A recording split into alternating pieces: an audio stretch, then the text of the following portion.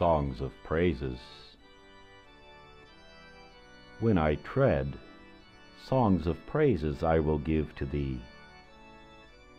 It might seem like a silly statement, simply because when we look at Scripture and think of all the things God has done for us, even without our asking, yes, even when we could not ask, to whom else would we give songs of praise? These songs are surely the hymns we sing in church or in our homes or our cars or even simply in our heads. Sometimes they just kind of break out of us without our really thinking about it. We are going along and then realize we are singing some hymn or whistling a tune or humming it. Far better such than what passes for music today, and yes, even what passed for music in my youth. For these hymns turn our minds to spiritual things, to Him who has given and continues to give to us freely, without cost, all things.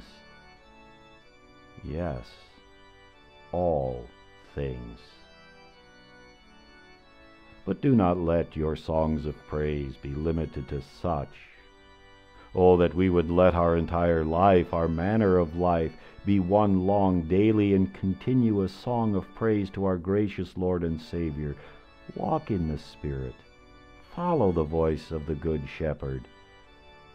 And this just as freely and willingly as when we suddenly find ourselves singing a hymn, this because of all we have considered in the words of this hymn.